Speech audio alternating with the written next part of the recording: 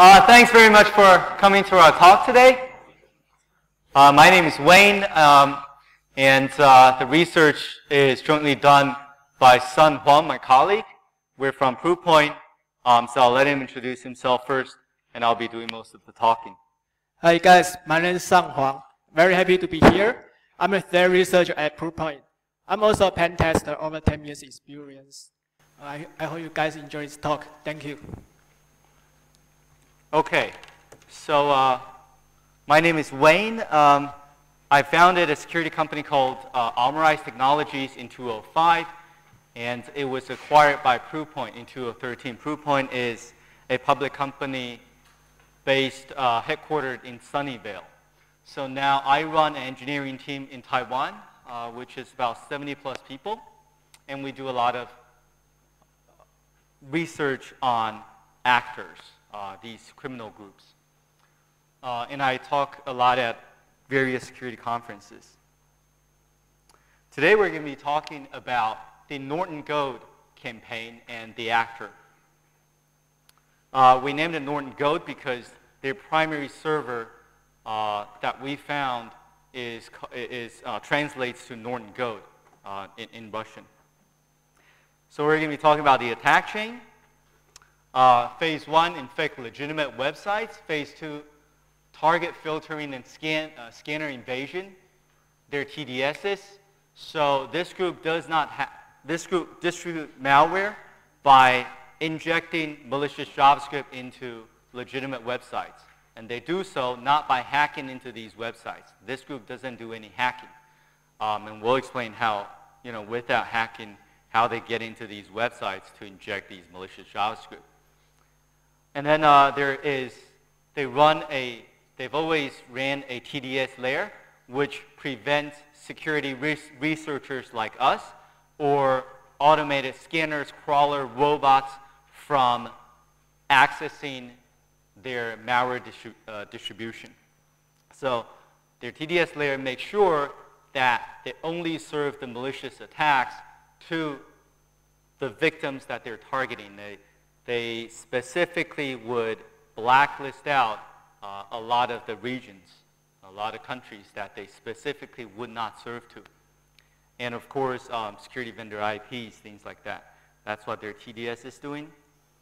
Getting into the user machines, we'll talk about the exploit kits that they're using to serve a piece of malicious JavaScript or some type of content within a web page that would exploit some vulnerability and ultimately cause a download of some malicious payload into the endpoints that's visiting one of these infected but legitimate websites.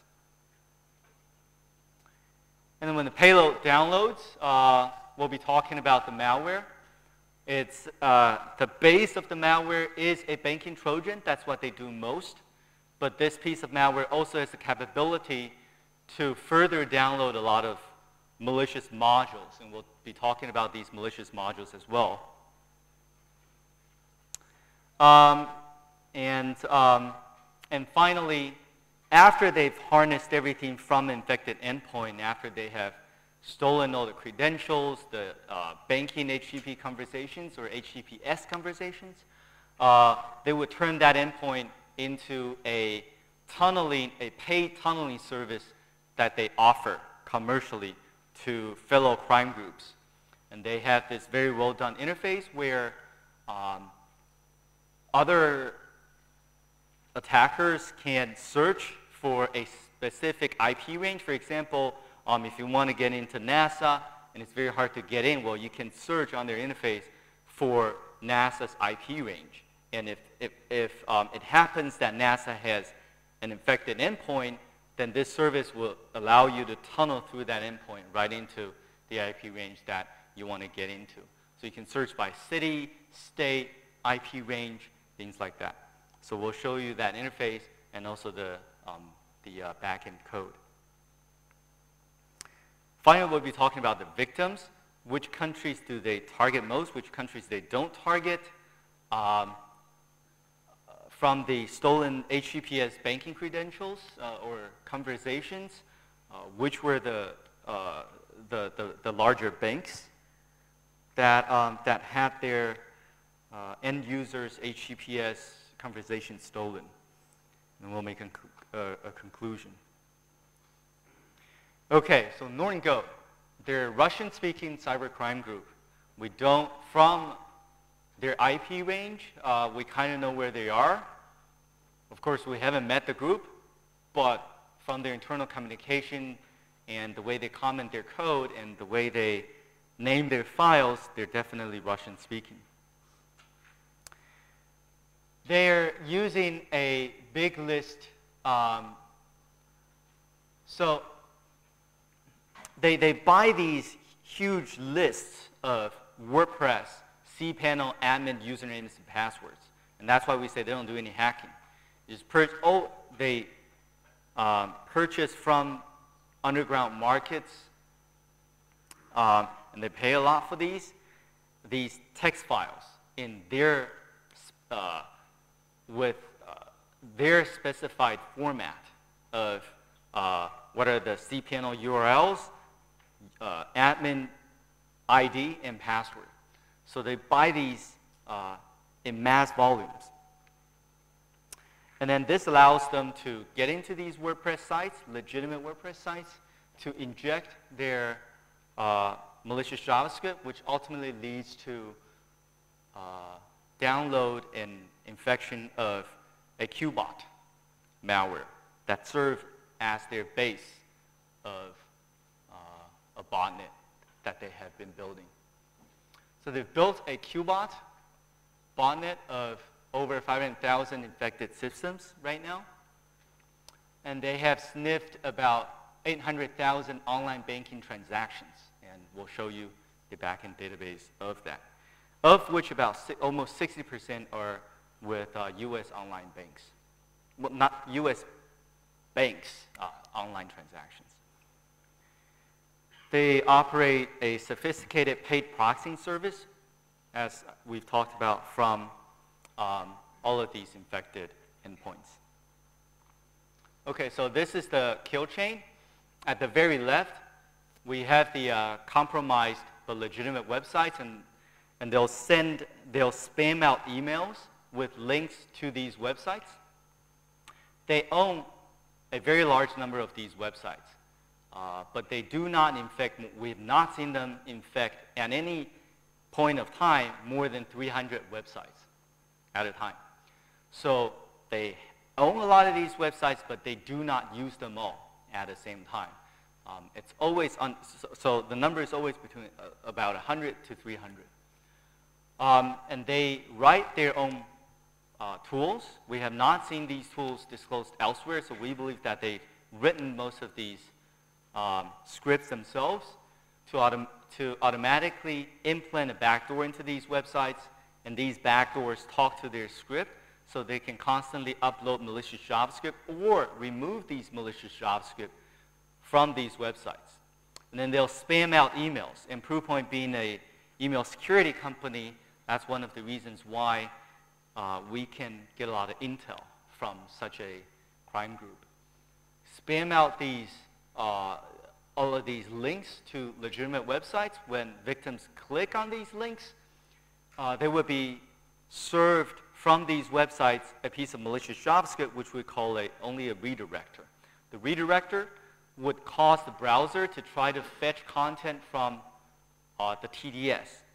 The TDS then determines whether this is somebody that they want to attack, whether they're coming from an endpoint that their exploit server, their EK, exploit kit, is capable of infecting. This group only focuses on Windows. So if you're coming from a Mac, you will be redirected to Google or to some arbitrary site. You will not be redirected to their exploit kit server. If you're coming from Ubuntu, you won't. They will only redirect and attack Windows users. If you're coming from, if you're situated in one of the countries that they specifically blacklist to not serve, they won't serve to you. They have a huge database of security vendor IPs, and search engine IPs. And of course, we're on that list too, some of our IPs. And if you're coming from those IP ranges, they wouldn't serve to you. They have the database also includes data center IPs. They wouldn't serve to most of Amazon, AWS, because they want home users. They don't, if you're coming from a data center, you're most likely to be a bot, and they don't want to serve to you. So that's what the TDS does. Exploit kit server. If the TDS determines, all right, you're infectable, you're within the range of victims that they want to target, then they'll redirect to an exploit kit, which would then, the TDS determines which exploit kits to redirect you to. If you're on Windows with Internet Explorer, you're redirected to some exploit kit. And if you're not using Internet Explorer, if you're using Chrome or Fox, you're redirected to other exploit kits. Sometimes it's also based on whether you have Java installed, for example.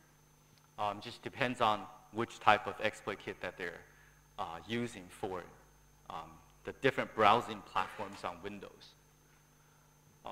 They used to operate their own exploit kits, so they would rent these shared hosting servers, and they would install their own EKs and run them. Since 2014, they have started to not do that. They have started to rent commercially available EKs, exploit kit services from their fellow attackers, their fellow criminals. So they don't run their EKs themselves anymore. They rent it as a service now. And then here are the in the middle here are the different exploits that would be served out by these EKs, exploit kits to the victims. If exploitation is successful, meaning that it's either a 0-day or that the victim has an unpatched version of Windows or some browser or Java, then that would cause a malware to drop. Initially, it would be the QBot, which serves as the base. The QBot then links back to their C2 server, command and control server, and we'll talk about the communication protocol. And the server can cause download of many additional malware modules onto that end system. So this illustrates the entire kill chain. So let's focus first on the legitimate but compromised WordPress websites. Purchase large numbers of cPanel admin usernames and passwords. And if you want to be the seller, you have to comply with their specified format. So you have to convert your text file to a format that they can accept. And then they have their own custom-made tool which verifies one by one accounts from these purchased cPanels. So the tool has two parameters. It's a script. It takes an input file, and it generates an output file. Input file is the text file that they purchased. Output file is all of those. Output file is a reduced list with those cPanel admin accounts that are working and valid. And what the script does is it would go to the cPanel URLs and try to log in with the usernames, with the admin IDs and passwords one by one from these text files, and to validate which ones are working. So that would be the cpanelchecker.pl. These are Perl scripts, or sometimes they do it through SSH, so they have an SSH version of the tool.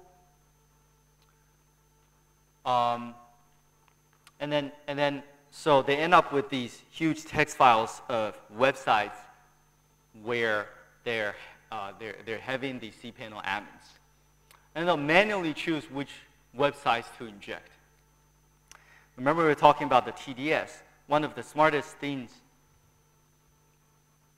about their TDS is also that they actively, every time they inject a website manually using these tools, they would configure that particular website, that infected website, into their TDS. So on their TDS, there's actually a very accurate list of all of the currently infected websites from them. And so when TDS sees these visitors coming in, the refer field in the HTTP request has to be coming from one of their infected websites. So if you're coming from Google, if your refer is blank, the TDS wouldn't redirect you. So you really have to know and be coming from one of their infected websites to get you to the next phase of their attack.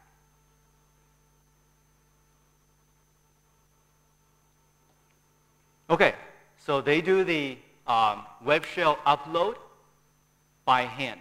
When we talk about a web shell, it's a small piece of PHP that they manually upload through cPanel into one of their selected websites through the admin account. Once they get this PHP script implanted into the website somewhere, and they usually would put it in a seemingly legitimate directory. Mostly they would hit it under one of the directories in WordPress, and they would give a good file name so that it wouldn't be that obvious that that piece of PHP isn't a part of WordPress. And the directory, of course, has to be accessible to the public, and sometimes they would go and configure that. Once this web shell, this PHP script, has been uploaded and has been configured correctly, they do not need ever the admin username and password anymore. So at this point, if the website admin changes password, doesn't matter, because that piece of PHP script serves as a backdoor. They have another piece of script that talks to this injected PHP script so that they can create WordPress admins or users, or modify any files on the server. So the iframer agent.php is the original file name of this web shell. When they manually upload it, they'll give it some name. And the counterpart that talks to this backdoor, that tells this backdoor what to do on the infected website, is a Perl script called smartiframer.pl. Okay, so let's look at some code here. The first one is called cpanelchecker.pl. This is where they're taking a text file and then comparing, validating the admin username and passwords that they have bought. It's multi-threaded. So let's see, you can see that the number of threads, by default, they've configured it to 40. So they run 40 threads at a time. Takes two input file and output file. And then basically just, right, you can see here, host, port, login, password. That's it, actually only 4 parameters. They're reading these 4 parameters at a time from the text file, and then they would go, they know the cPanel protocol, HTTP format, and they would just verify one by one. Okay, the second one is iframer agent.php. This is the web shell that we talked about.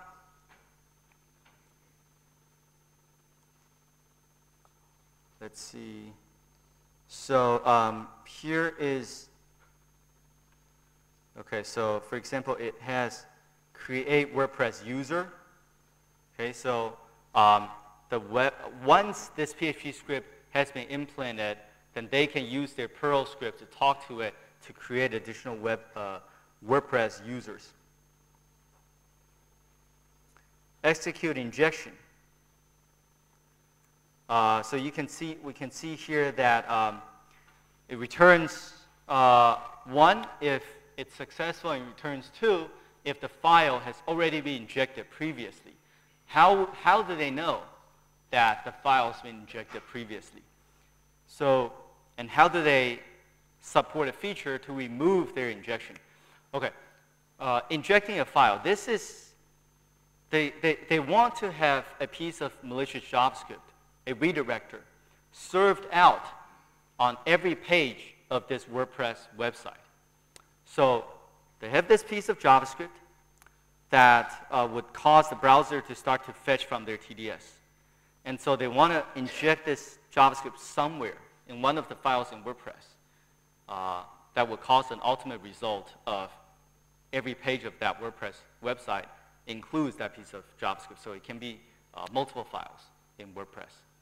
But the key is this block of JavaScript that they want to inject, they prepend and append. So before this piece of JavaScript and right after this piece of JavaScript, they would add 2 comments. And these comments are in arbitrary strings so as to make signaturing hard, so they're not fixed strings, but they're fixed lengths. Okay? And when they're trying to detect whether a file has been injected previously with a block of JavaScript by their own people, is if they would, this piece of PHP script would go and look in that file and would search whether in the file exists 2 comments of fixed length. I forgot how many bytes it is. 你记得吗? 16 bytes, 16 characters. So if this file sees within any PHP or HTML 2 HTML comments, each of exactly 16 bytes, then they would then decide that, okay, so within these comments is a piece of JavaScript that we injected in the past, so that they wouldn't be injecting a WordPress site twice. And this would allow them, of course, it's not very accurate, they can make mistakes, but it doesn't matter. If they blow up the website, they'll just go to the next one. So this also allows them to remove their previous injections.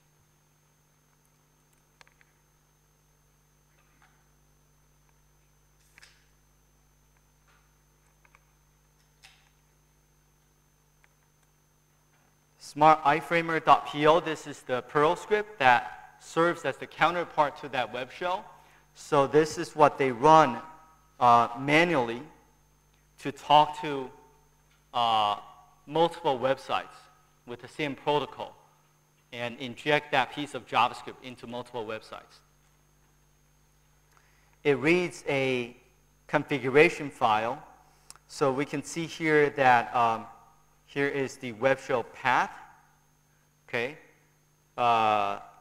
and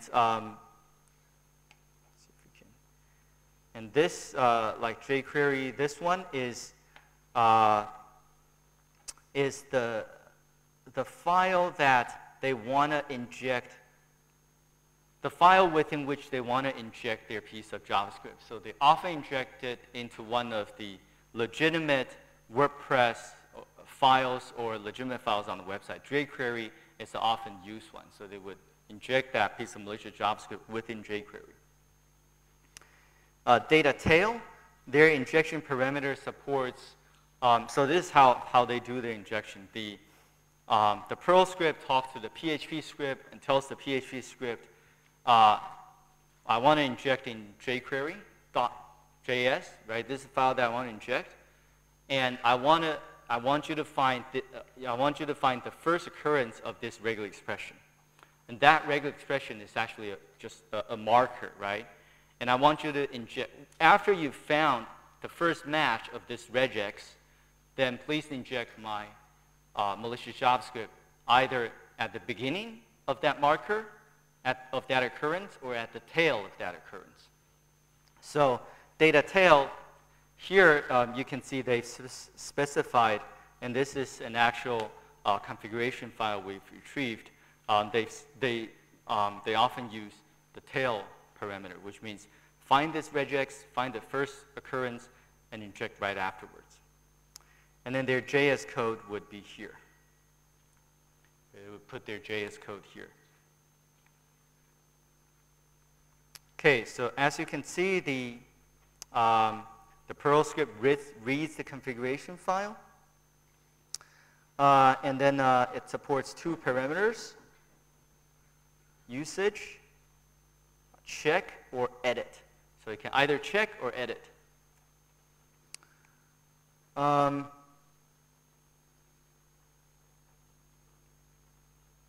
And then it would go and do its thing. It would do the regular expression, and it would decide whether to inject at the right before the occurrence or at the tail of an occurrence.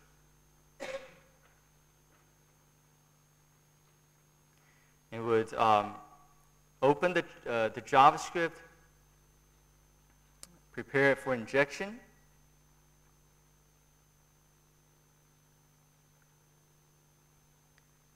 and here is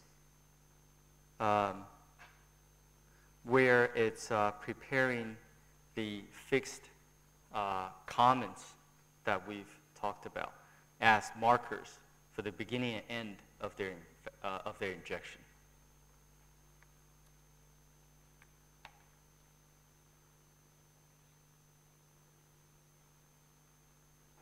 Okay.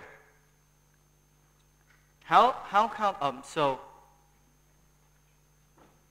if we take a URL of one of their infected websites, or if we take that piece of JavaScript that they have injected into these websites that redirects to the TDS, or if we take the malicious payload, the QBot that's been downloaded to the endpoint once exploitation is successful, usually through it onto VirusTotal, the antivirus detection is usually between 0 to 5 out of the 55 security vendors on VirusTotal. Why is that?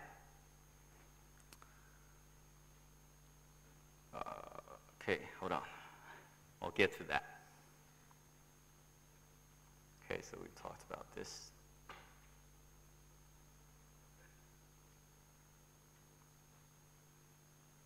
Okay. So I've skipped too much. We'll talk about that later.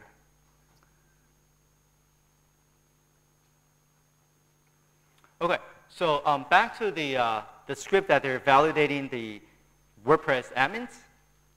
It also has a feature to collect signatures of the server, right? So it's because what they have purchased is not WordPress admins, it's actually cPanel admins. So they have to make sure that this website is running WordPress. And the way they do that is they use the cPanel checker also to collect some signatures from some characteristics from that server. And that would include the number of HTML files, number of PHP files, ASP files, Perl files, things like that. And just by the numbers, they would decide, okay, whether this website, it definitely has a cPanel, but is it WordPress or not? So this is the way that they distinguish and they identify WordPress sites. Okay, so this is an illustration. They have that piece of JavaScript redirector that they want to put into the compromised website. So what they do is they use the cPanel, upload iframe agent.php, which we've talked about, and they have the script called smartiframer.pl that would read in this piece of JavaScript, send it, go talk to the web shell, iframeagent.php, and have that PHP inject their JavaScript redirector into one of the files within these compromised websites, with the ending result to be that their JavaScript would get served on every page of these websites. Okay, done with that. And then if you're within their target range, a victim would be redirected to a TDS. Okay, so you can see that's, this is how an injection would look like.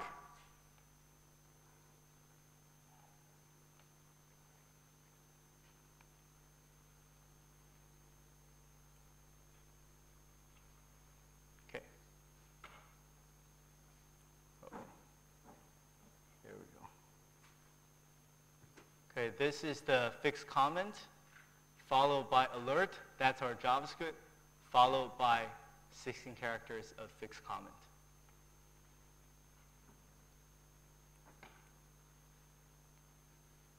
Smart iframer.pl remotely talks to iframer agent, sends HTTP requests, then inject JS code. JS code redirects to TDS. Reviewed that. Okay, so there are multiple things that they're doing to evade antivirus detection. One is they've always been using JavaScript obfuscation, and the tool that they have been using for a number of years is the JSub trial version. So this is how the obfuscated code looks like. The obfuscated TDS URL in 2.0.14 would look like this. And so every time when we kind of see this format with the K in the end, followed by parameter TS, we kind of know it's from this group. Today in 2.0.16, they're still using the JSub version. The script looks a little bit different. That's how the obfuscation looks right now. The obfuscated script, there is always a view forum within the middle of the script. So this is how it within the middle of the URL. This is how it looks today. And so they have been using this JSub tool for about 3 years.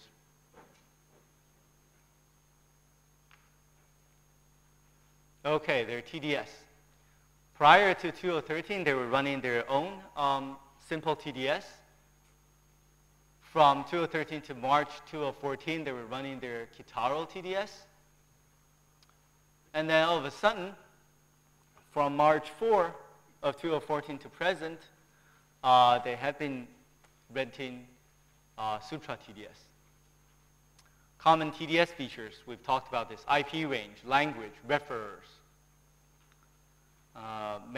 The main objective here is to avoid crawlers and security scanners and offer traffic stat dashboards. Okay, so this is how their Sutra TDS control panel looks like. One example, for example, it's, look at here. So for example, block, right? Visitors with blank refer block. And actually, they've also configured, as we said, a detailed list of all of their infected websites. So it's not only that you can't be blank, you have to be coming from one of those. And for example, block all of these countries, right?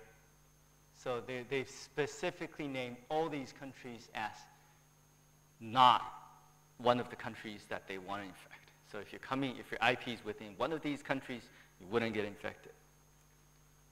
Because they know, ultimately they're trying to steal online banking credentials, and that requires them to know very precisely the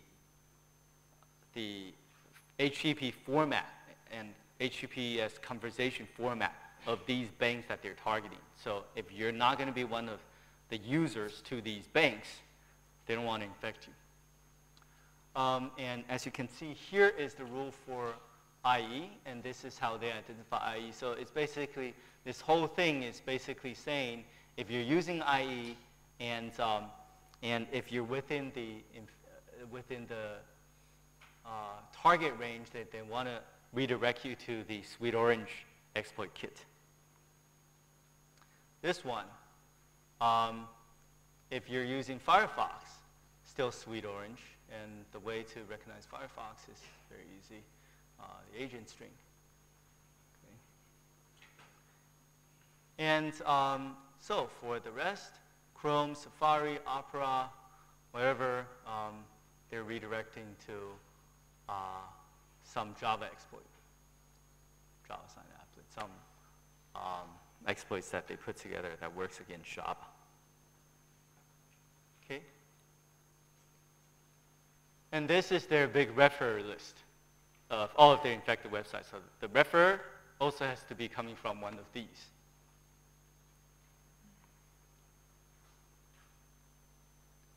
We can see the summary when we captured this screenshot. They had a total of 23 million unique visitors and 47 million raw hits to this particular TDS before the TDS reboots, of course. So we can look at the accepted TDS browser hit distribution. So these are the accepted visitors that was subsequently served with exploits. As you can see, no Safari or whatever, they're only targeting Windows.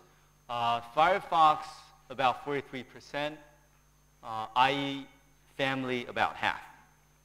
That's just for this particular group. Okay, so let's talk about, so we're done with the TDS. Let's talk about their EKs and the exploits that they're using.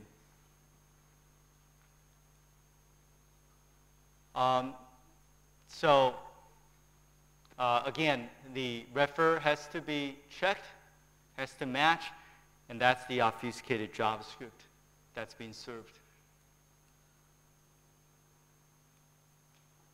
Okay, and depending on the different browsing environments, you would get served to different. In 2016, they were using rig EK. They do not run their own exploit servers. All of these that you saw, they rent as a paid service. So they don't operate these exploits. They just provide the exploits with the ultimate, these exploit kit providers with the ultimate payload that they want to spread out. And they redirect traffic to these EKs, but they don't run these EKs. Okay, so this was what we were talking about. They had this tool that they had written themselves to check against Scan4U using Scan4U's API. Scan4U is kind of like VirusTotal. It has, I believe, 30 or 40 some security vendors that it works with. And so what this group would do is it would constantly be submitting all of its infrastructure to Scan4U's API to make sure that, for example, their less than 300 infected websites are not blacklisted by any security vendor. Their TDS URLs are not blacklisted. Their exploit server URLs are not blacklisted. Their malicious JavaScript that they obfuscate using JSUB and upload to these web servers are not detected or flagged by any antivirus.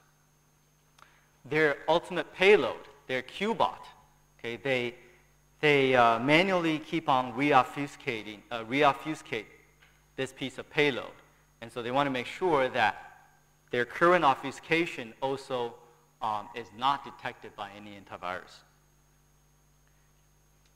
They had this Oscar.pl that primarily is responsible for notifying them. So when one antivirus vendor starts to detect any one of these pieces of their infrastructure, they would get notified by ICQ using Oscar.pl. Oscar.pl is also responsible for, and it is more complicated, but when they've successfully sniffed an HTTPS conversation that's live, and they got this conversation, then they want to very quickly, while the user is still logged in, use the credentials that they have stolen to act on behalf of the user. And so they get notified by ICQ when this happens, also through Oscar.pl. And that's why their antivirus detection rate is always 0 to 5 out of 55. When one of their infected websites is detected by antivirus, they would manually go in, clean up, and then just throw that website away, jump to another website, go infect another website. If their QBot their current obfuscation of their QBots detected, they would just re-obfuscate, generate a new version, put it on their C2, again, with the same URL for the EKs, for the exploit showcode to download. Malware. They have adopted QBot as their primary payload. QBot has been around since 2007. It used to be a worm, but now they've turned it into a Rin3 rootkit. The communication is DGA domains plus RC4 encryption with a SHA and random salt, and we'll show you, if time permits, how to decrypt that protocol. It exfiltrates, when it runs, it exfiltrates POP3 FTP passwords, keystrokes, certificates, things like that. It has anti-VM and anti-sandbox features, so it wouldn't run, for example, in a lot of the popular sandboxes. Second stage, it also installs Session Spy, Web Inject, and these are what we call man in the browser. So they are their browser helper objects or their DLLs that hooks into the browser, and this allows them to sniff off HTTPS conversations because they hooked into the browser at the point where the browser is already decrypted HTTP traffic. And that's how they're able to sniff out all of the HTTPS banking sessions. Strategy change. So they, in 2015, they were still using Sweet Orange. Now they're using BigEK, but it's all just to spread their QBot. This is the command and control panel of their QBot. From the panel, they can see every single infected endpoint. And then here is a list of commands that they want these endpoints to further do. And a lot of times it's to install additional malicious modules. And you can see every endpoint has a NIC.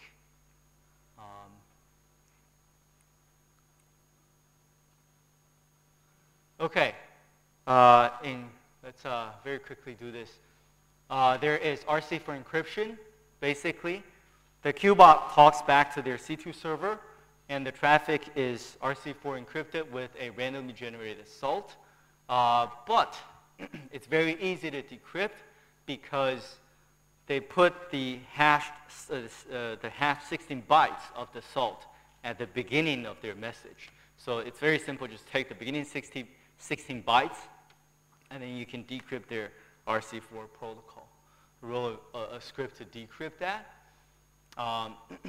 And this is how the communication looks like when the QBot talks back to their C2. The C2 then would give back, usually a command for the bot to execute, and this is how it looks like.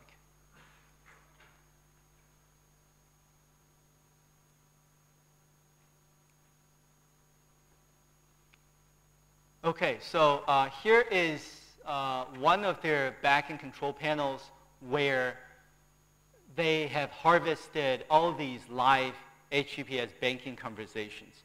They know very precisely the format of all of these banks' online transactions. So when you log into when you go to like www.wellsfargo.com, which is my bank, they recognize these conversations, right? So when you log in, and remember, they do man in the browser, so they can decrypt HTTPS traffic. So, so what happens is this is what they will send back, right here, right? Text box, password equals blah, blah, blah. This is live, directly captured from their control panel. So once this happens, they'll also get notified with their ICQ Perl script. Get notified. Now, the banks are very well, online banking security of all these banks that they target are done very well, right? So if the victim is from, let's say, is in San Francisco, then if you want to impersonate the victim, you also have to be from almost the same IP range in San Francisco. That's why they run that tunneling service. So they would quickly try either to tunnel through the exact endpoint where they got this piece of HTTPS conversation from, or any other endpoint that's within that city. That's why they have this query interface that I'll show you. And they'll go right in and they would impersonate the victim.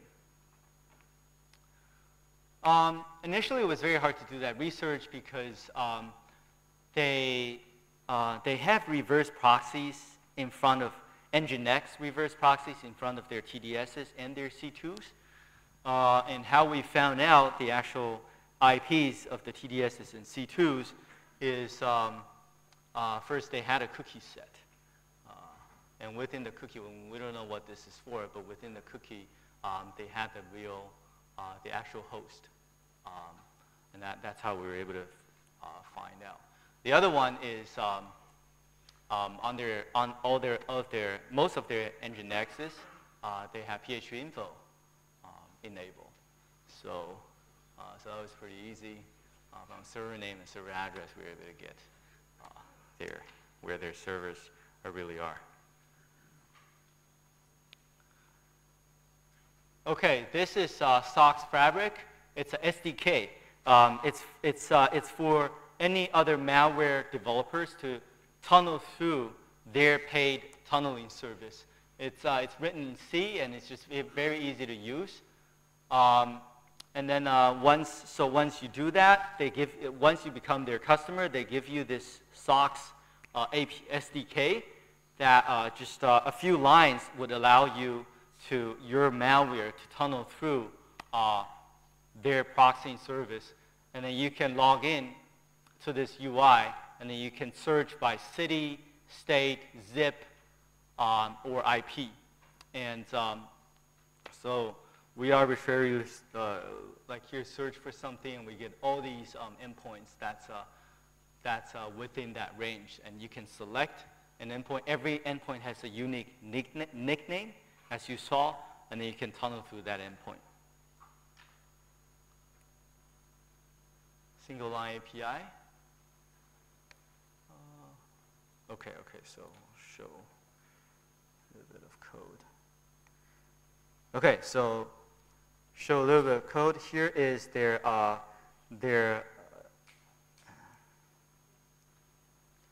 AV Sutra check that checks against antivirus. And here you can see they're checking against 25 security vendors. Here, some of the vendors they do not check against.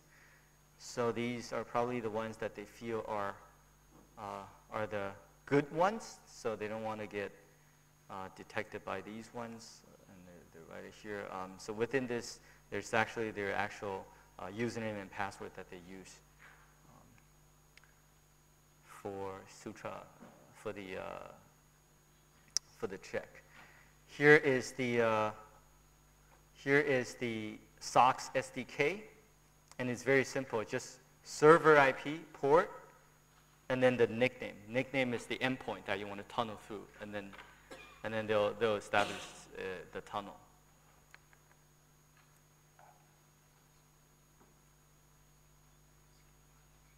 Okay, here is the pricing.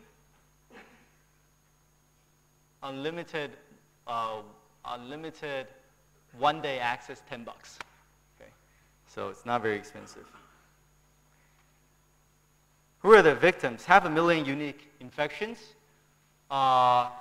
covering almost 2 million unique IPs. This is another of their backend. So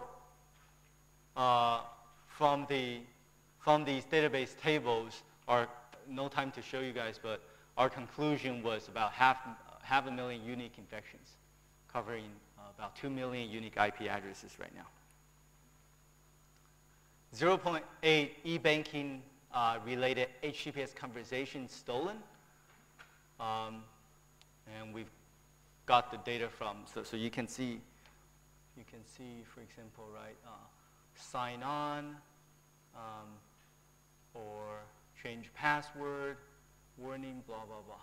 So, and each of these, they recognize the HTML format or the HTTPS conversation format.